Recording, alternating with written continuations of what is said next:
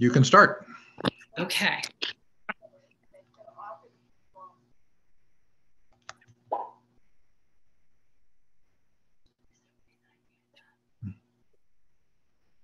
Unfortunately, I can't progress my slides. You're going to tell me to. Ooh, okay. That's going to be interesting. So let's go to the hummingbird picture so I can welcome everyone. And I started with this picture of my hummingbird feeder that hasn't gotten many hummingbirds to ground me after a very difficult day of advocating for library staffing and preparing for this presentation. So I think we need to all remember to be grounded and show gratitude as we deal with difficult things as librarians, particularly the book bannings. You can go ahead and progress. Can you see my face?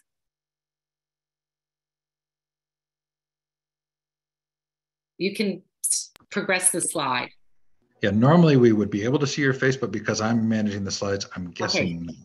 So let's have a key word to advance. I'll just say advance. How's that sound to make that short and sweet to advance the slide? Perfect.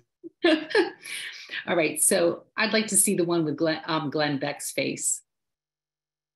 All right, so I'm not going to spend much time, particularly since we had a late start due to technology, on the background of how and why I came here today. But I am assuming that many of you are like me and realize that our society is showing qualities of tyranny, but more on that later.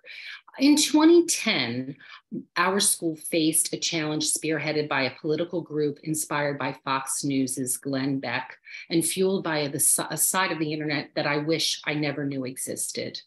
This group was a systematic plan to prevent evil liberals from indoctrinating children with their homo agenda. And I quote, those are not my words. And from the open social media site that they were using, I could see all of their communications. They had no privacy settings set. And I became privy to their outright racism and hateful, violent agenda. And this all occurred at a time when President Obama would take office in the White House and supported human rights, particularly those of the LGBTQ community. And this caused an outrage amongst the 270 plus 912 members in the county where I live and work. If you want more information on that, there are links to the presentation that we gave at ALA in 2011. And also you could see the personal essay that I was asked to contribute to Dr. Shannon Altman's recent book, The Fight Against Book Bans. And I recently joined a webinar to hear other contributors to the book. And one speaker reminded the audience of librarians not to get overwrought when handling challenges and to remember important things like family and friends that matter more than our life's work. But I felt a pang really remembering and knowing when you experience harassment from your community and you recognize the fear of the potential loss of freedoms in our democracy, as you experience a book banning, it is terrifyingly worrisome. You can change the slide, advance. And the recent onslaught of challenges and the emotional and physical toll, you can advance the slide unless it's a, thanks. The recent onslaught of challenges and the emotional and physical toll that they take on the individuals fighting for the books are well documented. Not to mention the narrative that we are projecting to individuals whose lives are represented in these banned books, whose lives they document. We are telling them that they are less than. Those leading the charge of banning books and influencing our schools and government are not in favor of allowing us to think for ourselves, while conversely, librarians promote access to information. These groups want to limit it and to control the minds of others. They want to control school curricula and libraries, both school and public. And I know this from my experience and the primary source documents that I have upstairs in a box. And here we are still 13 years later, which has provided me a lot of time to process and to see what has transpired in our society through the lens of the challenges that I fought. And I hate to say we are closer to the threat of tyranny than I ever thought possible, and those are not words to say easily publicly. And let me be clear that these attacks on our institutions that provide educational opportunities are just a few targets on the far right's quest for control. Libraries are a small part of a larger goal. You can advance the slide. When the great minds of our time are warning us of pending dictatorship like Madeleine Albright and Dan Rather, we need to take heed. And there's a wonderful graphic novel version, if I could call the topic of tyranny wonderful, available to us and to validate us, to show us that we are not alone in our fears of the loss of our democracy. You can advance the slide. But regardless of our fears, as librarians, we have an obligation to protect intellectual freedom. And I would argue that this is only just one of our many intertwined and interdependent ethical codes that are so worth defending. But I have to be honest, people are ignorant of what librarians do. And I think we really need to think about this fact. You can advance the slide. When I ask my students, who are many and varied over my past 32 years, and I'm fortunate to be a teaching librarian, I ask them, what do librarians study? And they don't know what to say. They say English, but inevitably many of them agree that it's books. And we have a dialogue of what's inside of books, and eventually they come to the understanding that we study information, which I tell them I would argue is the essence of our being. And this is clearly stated in our library program, that we study information in this place. You can advance the slide. But book bannings reduce us to books instead of the world of information, which is constantly changing. You can advance the slide. How it's organized and manipulated, and how Google and apps are data mining and creating a hierarchy of information. And I tell them what's the latest form of information that librarians need to wrap their head around. And they grasp that it's AI. And of course, they are very intrigued by this concept. But when young people hear what we study, that we learn to help combat censorship and protect the right to their privacy, which they are interestingly concerned with, and that we promote equitable and ethical access to information, they are fascinated. They understand that this is something that is of interest to them and of concern to them. And I tell them that I would argue that we are one of the last institutions to defend these freedoms, because it certainly is not going to be the owners of social media or apps. You can advance the slide. So I would say that we need to think about educating the populace with our purpose and of defending this institution, that libraries are their right, and that teaching the value of libraries and promoting support for public institutions like schools and libraries are very important. But we need to change our perception in the public eye. You can change the slide. Remember the book I mentioned, Tyranny, earlier. A wonderful book that warns us of the characteristics of such a horrific event in society, but it also gives us solutions and tactics that we can use to prevent this from happening. And one of them is to defend institutions like public education, which is the requirement of a democracy and equal access. Of course, this depends on where you live, the quality that you receive, but that's a talk for another day. But I believe that this is the message we need to share to help our cause, to tell the public that we uphold rights to access and privacy and education for the masses, that we are one of society's attempts to promote equality and justice. You can advance the slide. But this message has to be carefully crafted. And I'm only throwing out ideas, a skeleton of ideas to assist in this. We need to do it together. But many organizations are already trying to do this. Of course, the wonderful ALA has talking points to help us get our message across. But I'm saying I think we need a more succinct public service message, so to speak. You can advance the slide. A couple organizations that I highly recommend checking out.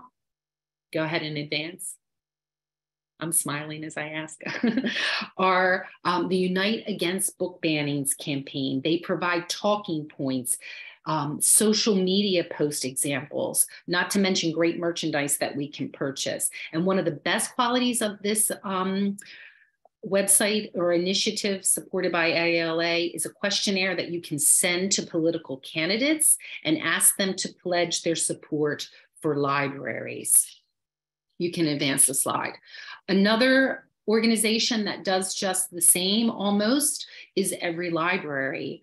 They monitor legislation that criminalizes libraries and librarians. They offer pro bono, training for citizens groups and libraries to engage voters. You can advance the slide. They have both of these organizations have tons of corporate sponsorship, which was enlightening to me. I urge you to check out their sites if you're not already familiar with them, join their efforts, receive their email updates, utilize the valuable resources that they provide. You can advance the slide. Another initiative by ALA is this concept of an ecosystem. I'm sorry, can you advance that?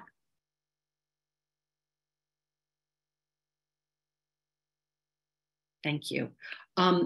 This ecosystem is so important as it calls for a joining of various entities in society. And I am very fortunate to live in New Jersey, where we have taken advantage of this concept, and our professional organizations are presenting at the School Board Association at the state level to educate school board members. They are educating administrators, principals, superintendents. They do professional development sessions on libraries for these groups. Again, back to that education. And librarians in New Jersey, you can advance the slide, have taken this ecosystem and worked diligently for years to produce some really excellent laws. The first one, we are the first state in the nation to mandate information literacy education in the K-12 public institutions. And right now there's a new bill that some legislators are joining to create on making it difficult to obtain state funding where any book is banned in both school and public libraries. And there are more than a few states taking initiatives like this and fighting the battle with lawsuits, which I would say we need to have. This lawsuits have to occur in order for us to have change, with the help of the ACLU and other organizations. And they have given tireless hours and are also willing to share. All of this information is available on the internet. The laws and legislation and the documents can be borrowed and taken hopefully to other states. But we need to continue these efforts. But I'm going to suggest that we go beyond this bubble of this ecosystem and think about the people who are in power or who have power in our nation. Could you just change the slide for me, please?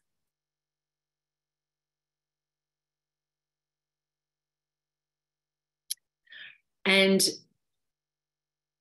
there are several different people in power or groups of people in power that I think that we could enlist. First of all, those of us who have the benefit of tenure and unionization have the ability to take the risk to support what we need to do for libraries, or people like me at the end of their careers who do not fear job loss. We need to support these efforts.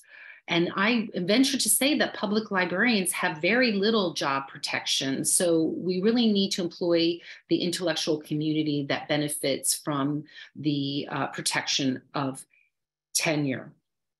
We also need to continue to employ the people in politics. I think we're doing a great job compared to where we were in 2010.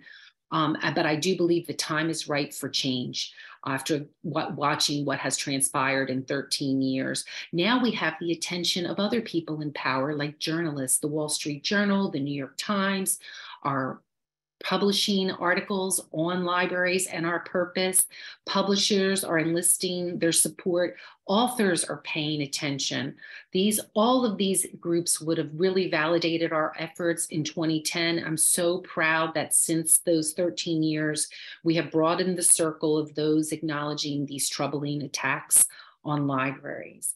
And then I have to say, and go out on a limb here, and we could brainstorm and have fun with this, is other people in power in our society are people who are stars, who are artistic and athletic.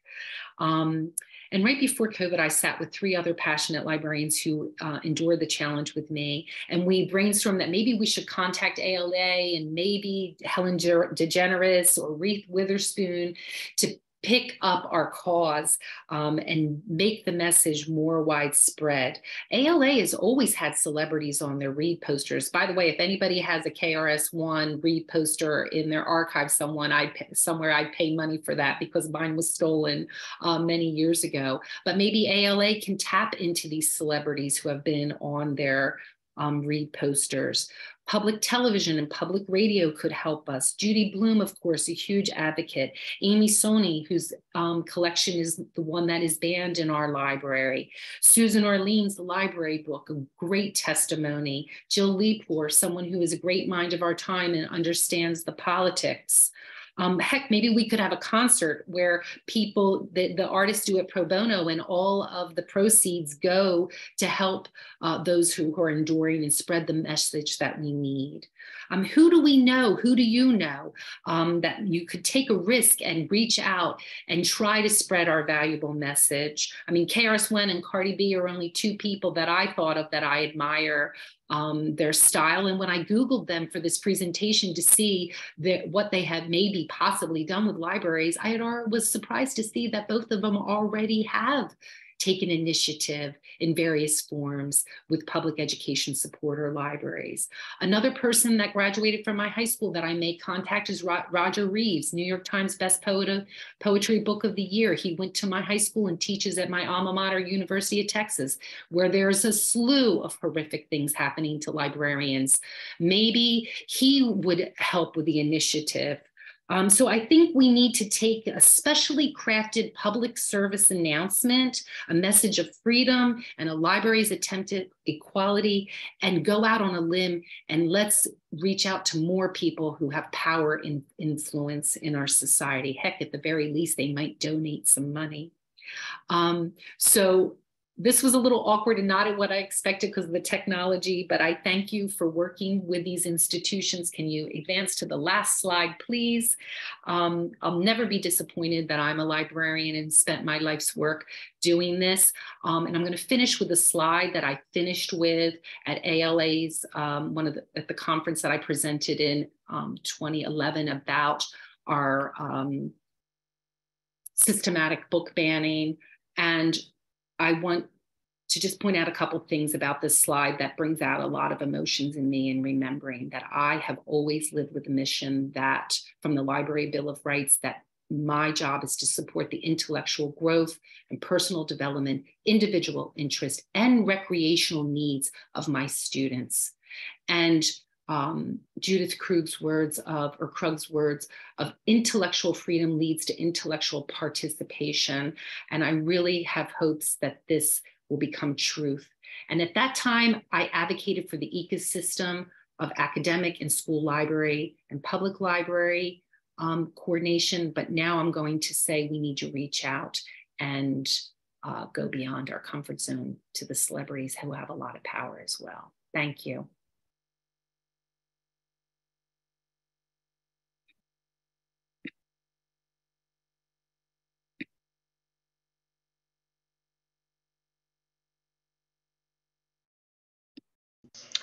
Okay, I'm going to go ahead and turn off. Well, how was that for off the cuff? Thank you.